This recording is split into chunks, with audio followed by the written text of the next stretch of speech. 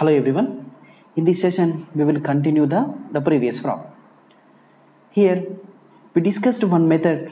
In this, we have 6 number of poles are connected in lap winding, and if the same are connected in wave winding, what is the armature resistance? That we already find out with a normal procedure. And we have the another method. In that another method, we can find out very simple method that is very easy and useful. Here the another method is to find out the relation between the lap winding and the wave winding. We have a one thing that is copper losses in both the windings are same. Copper losses in lap and wave winding is same because same power it will be generated are same. The reason is it consisting of the same power of both lap winding and the wave winding. So by using that phenomena we can find out very easily. So copper losses in lap winding, here current, lap winding current square into armature in lap winding equal to wave winding current square into armature resistance in the wave winding. So by this we can find out that is RAW by RAL, wave winding armature resistance by lap winding armature resistance equal, we can write, that is the reverse case, that is it is inversely proportional. That means we will get W, so we will get here the lap winding current and here the wave winding square, both will be the squares. Okay, and you know already there is a relation, is reverse relation for this lap winding and the wave winding.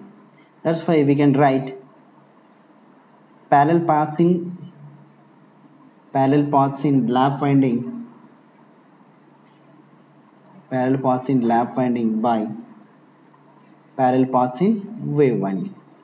Both are same. So by using that we can find out simply the armature resistance in wave winding by armature resistance in lap winding equal. So generally we have number of poles are 6, so lap winding parallel paths are 6. In wave winding we have the parallel paths are 2. In the wave winding we have the parallel paths are 2. So this is the lap and this is the wave. So here the lap winding equal 6 by 2 whole square, 6 by 2 whole square, and so you know that the lap winding resistance already given, that value is 0.06. Just substitute the things, we will get wave winding armature resistance by 0.06 will be equal 3 square. So by this we can find out wave winding armature resistance equal to 0.06, this value into this value is the 9. So the wave winding armature resistance we can write 0.54 ohms. 0.54 ohms. So this is the very simple method. This is somewhat a lengthy method, but it is very simple method. Okay. Yeah. Next problem. Here the problem is a 4-pole lap wound DC generator has developed power of 3 watts. So he given number of poles is 4 and it is a lap winding, that's why number of parallel paths equal to 4. So it generates the power, it will give the output power is the 3 watts and it will give the brush voltage across brush is also, brush voltage is the EV. Brush voltage already given, voltage across brush voltage, we can name it, that value is the E. If one of the brush is removed as it want out, so if the machine is operating with remaining brushes, then what is the brush voltage? What is the brush voltage? So for that case, we should design the number of poles and the some case. So just take it, assume that we have the number of poles are 4 poles. We have that 4 poles are like this. This is the one pole, and this is the second pole, and this is the third pole, and this is the fourth pole. These are the number of poles are 4 available. So just better to take some outside here. So these are the poles. So generally we have the winding is like this. We have winding. Just take winding. This is the winding. Just take it as a winding. Okay. And we have number of poles are 4 poles. This is from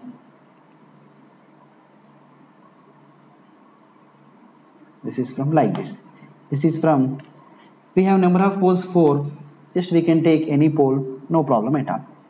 But just take it the brushes. Just take, this is the brush 1, this is the brush 1, and this is the brush 2, and this is the brush 3, and this is the brush 4. We have the 4 brushes. Just take it, this is the brush, this is the negative brush, and this is the positive brush, and this is the negative brush. Okay. And it is a generator, that's why he given DC generator. So each brush will generate some power, which generates some power like this. Okay. And we have the negative is there, here also negative, and here we have some negative terminal. This is also the negative terminal, and this is a positive terminal. Okay. So positive terminals are combined together and negative terminals are combined together. This is also a positive terminal. Just combine these positive terminals. So this is the complete positive terminal, and these two are the negative terminals. Just combine these negative terminals. Combine these negative terminals. Okay. Simply, so it will be combined together. Then what happen actually, we will get brush voltage is, we will get the, it develops the brush voltage is E volts between the two brushes. Okay. And it will generate some power. That power is from the two brushes. So it will be plus means plus terminal brush will be enters, plus terminal brush will be enters, and negative terminal brush will be. So assume that some current will be entered here from the negative terminal. Some current will be entered here. This current will be IA by 2, and this current will be IA by 2. These both currents will be combined. It will generate the IA current. The same IA current will be supplied to this. This is one current and this is one current. This is the IA current. This IA current will be, IA by 2 current will be entered here, and IA by 2 current will be entered here. Okay. So that's why for positive terminal IA by 2 current will be entered. That means at this point the current is IA by 4. At this point also the current is IA by 4. And it will take here also positive terminal. Positive terminal means the current will be entered IA by 4. The current will be entered IA by 4. These are the IA by 4, and this is also the IA by 4. Okay. Yes. So this current will be taken, this IA by 4 current will be taken. That's why simply I can give some conclusion, that is, if you observe here, observe the diagram is like this.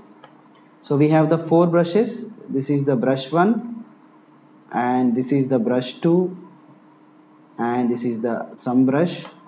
Here also we have the brushes.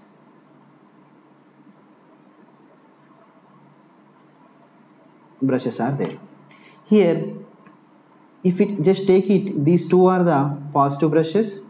If it is the positive brushes, and it will generate the some currents, that is Ia by 4 and the Ia by 4.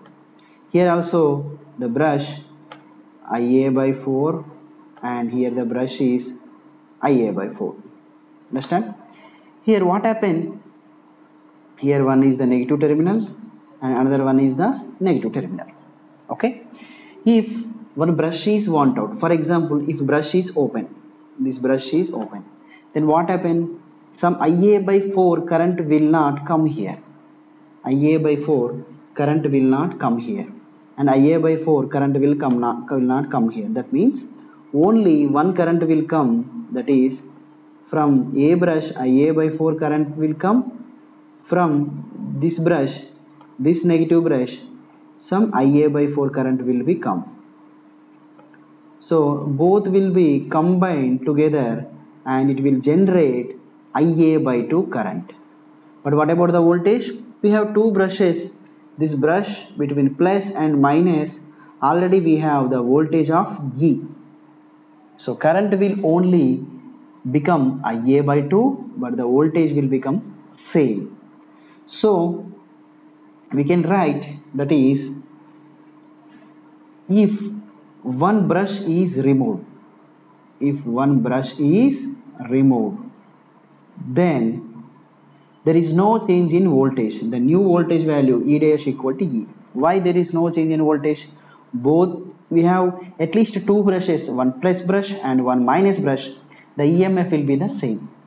But what about current? Current value Ia dash equal to Ia by 2. Ia dash equal to Ia by 2. Okay. Therefore, the power generated will be taken like this. The new power P dash equal to voltage into current. The new voltage is Ia dash, new current is E dash and I dash.